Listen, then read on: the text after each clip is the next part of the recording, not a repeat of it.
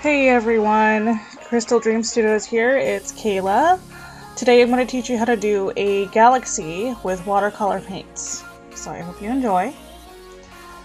Alright, first off, make sure that you have the proper brushes, preferably a soft tip. It's usually silky. It's good for absorbing water and all around watercolors. This is a jelly roll pen. It's good for stars and detailing, so it's always good to have. You can always use just white acrylic as well, but this kind of gets a more controlled detail. Alright, and then we have my watercolor paints. I apologize if they're a mess, but these are cakes. It's what I use to paint all of my works with. You can use chalks, you can also use liquids, but any should work. Alright. So first off, you'll need to make sure, oh sorry, before I do, this is the acrylic white paint, so be sure you keep that on hand as well because that's good for a splatter effect. But anyway, first up, we're going to need to wet the area. We'll start off, I'm just going to use a regular brush. You can use any brushes for any, just one brush for the entire thing, it doesn't matter. Just make sure you load it up with water as much as you're able, and you're going to apply it in the area that you want to paint. You're going to need the paper to shine, because you can see here that it's shining a little bit, so you want that shimmery effect. You don't want to overload it where you're dripping everywhere, but you want enough on there that the water freely moves in the area that you were putting it in. So we're just going to do that real quick. Okay. Now you see that shine that I got going on there? It's not overloaded, it's not it's not trying to move anywhere else that I put it in. It's all there. Yeah, so at this point what we'll need to do is find your color. So use a lighter color and just kind of let it do its own thing. I mean, you're not wanting to control it because the whole point of the galaxy is to have its own movement, and that's the whole point of this. So I start off with a green for the main one that I'm going to be showing you.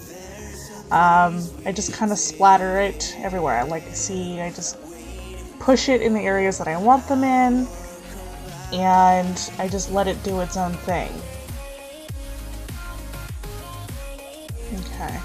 The next step that you'll want to do is get an alternate color to kind of offset the lighter color that you're using. I'm using a blue here to kind of give it a more of a colorful effect. And you can see that with as much water as I put on there, it's allowing the watercolor to move in a flowing manner. It kind of looks like clouds and kind of a cauliflower effect. It's kind of what you want here. Not a lot of people like the cauliflower effect when it comes to galaxies, but that's fine. It's just what I prefer. So what I'm going to do, you're going to need that to dry. I'm going to stop for a minute to do the other pieces, so bear with me.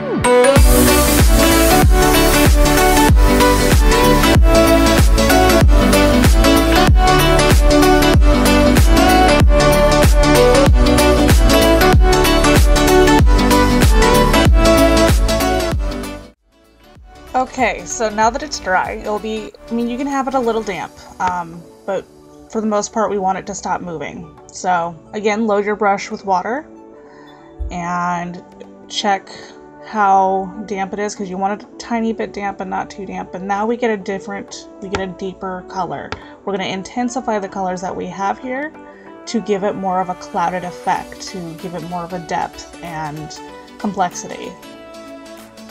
So you really need to load that brush. You're going to really need to load it with color, and add, like I said, a lot of water is needed here. So again, don't try to think about it too much, just kind of let it flow. Don't try to overcomplicate it, because then you're just going to get these kind of fake clouds things going on, and that's not the effect that you're going for. So you just kind of just go where you have it before. So I had the blue there, so I'm going to kind of go around those areas. The lighter areas you kind of want to avoid a little bit, because those are the areas that you want really to shine through. You want that to be like your basis, so you have those lighter effects, then you have those darker effects. We'll hit the darker effects later in the video. You'll see what I mean later. If you have any edges that need to be filled, like I do here, you can fill them if you want. I didn't really put a border around any of the circles here because I was just trying to get the galaxy down. But you can get masking tape even, or not masking tape, but masking fluid to make a clean, crisp circle or whatever area that you're doing it in. I just wanted to get it down for you guys. This is my first how-to video, so bear with me. Alright, so I'm intensifying more of the colors, especially the blue. I'm leaving most of the spaces for the green. What I'll also be doing is I'll be cleaning my brush, and be sure to clean your brush between each, transition of color. You don't want to muddy your colors too bad. But I will, once I clean my brush, I will load it with water, and I'll actually blend water with the colors to kind of give it more of a clouded effect, to give it a more softer feel. Here I did add a darker color. I think I added a darker blue with a tad bit of black. Do not over excess in the black, because the black will take over. You want to avoid using black as long as possible in the second step. Alright, yeah, see here I'm using the water to blend it up a little bit so it's more cloudy. And I added more green. That way it's still there. And again, between each transition, you're going to want to have it dry between each step. It's very important. Okay, so now that I've done with this, I'm going to go jump to the other two, so bear with me again. Thanks.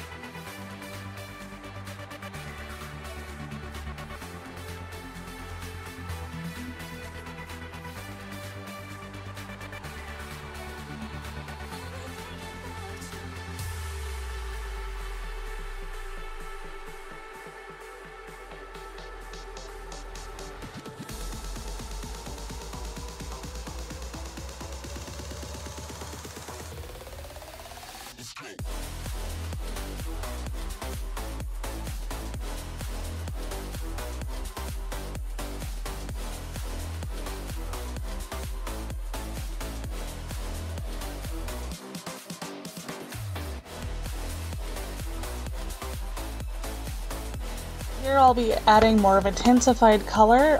This is where I'll start adding in a little bit of black and brown for the redder tone to the intensified next layer of our galaxies here.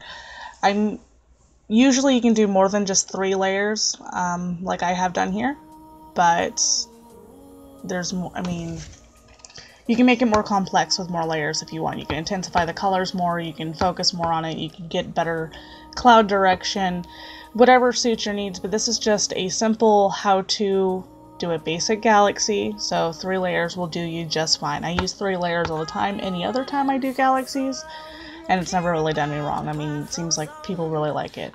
Now make sure that when you are painting with the darker colors that you don't try to hide your lighter ones too much. You want the lighter ones to still stand out.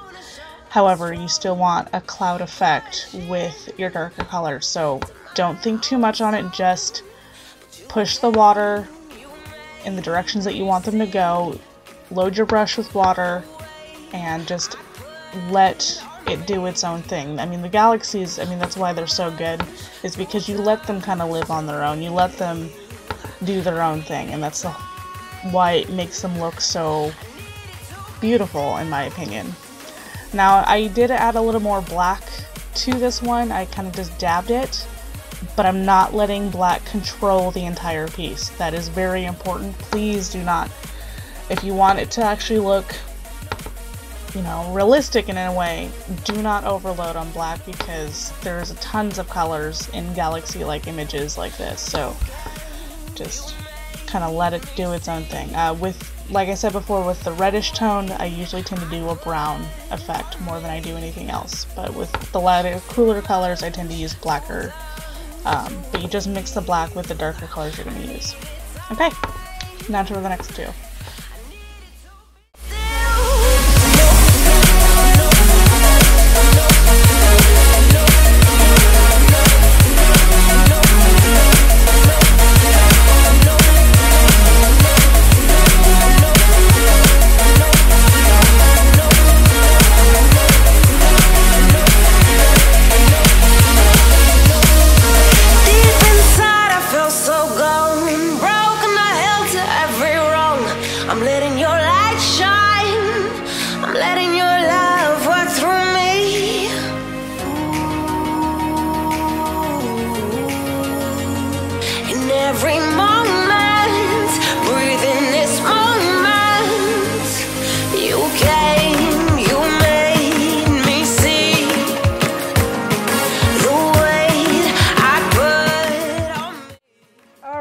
So here is where we do the fun part.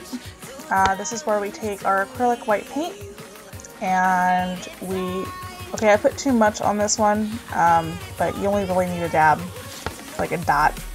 Like, see, even that's too much. But you'll take your your brush, load it with water, and you're going to want to mix it with that acrylic. I mean, you're going to really want it kind of where it almost drips. We want it really liquidy to be able to do with it what we want to do with it. We're going to make, we're going to do a splatter effect to make stars for these galaxies. So yeah, a little more water. Okay. And you can take another paintbrush to help with this. You basically take another paintbrush and you hover it over the area that you want to do it in, and you just tap. Now careful, this can get everywhere. I mean, I think I even got my phone a few times when I was doing this, but that's fine because, as you can see, it's making that nice splatter effect of stars that galaxies tend to have, because stars are just kind of everywhere, so you can't really direct that all the time. And even if you get small ones, you can just and if you want more of an effect, just reload your brush with the white and just keep on tapping until you get the desired effect that you want.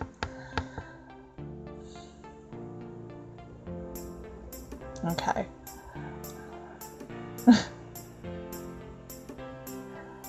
Alright. And I tend to do a lot of splatter effects because I like the tiny little stars. So, I mean, go as much as you want. I mean, it's however you feel that you think it's good. So, at this point, this is where I bring out my white jelly roll to get more a controlled effect of where I want things. This is where you can make bigger circles, you can make little planets, you can make shooting stars, you can even make sparkling stars.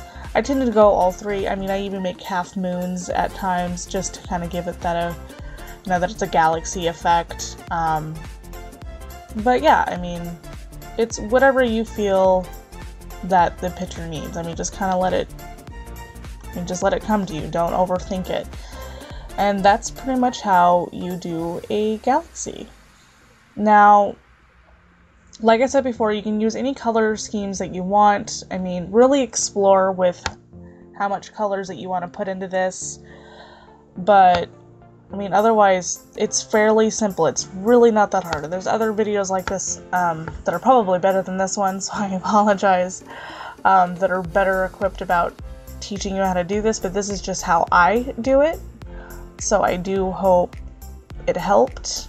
I did get a lot of requests for this video, so I hope that whoever requested it, you really get a lot of, you know, you feel better about doing watercolor galaxies, because they are fun to do. I mean, I do them in pretty much anything. I do again apologize for the quality, not the quality, the audio portion of this video. I just kind of went with it, and next time I do a how-to will definitely be a lot better. So if you have any suggestions for any other how-tos, please be sure to comment them below, or email me, or hit me up on Amino, whatever the case may be. I'm always here, always willing to take feedback and your commenting. I do appreciate all of the things that you do. So, alright, I do hope you enjoyed the video, and like, subscribe, and please ring the bell. Alright, thanks guys, enjoy.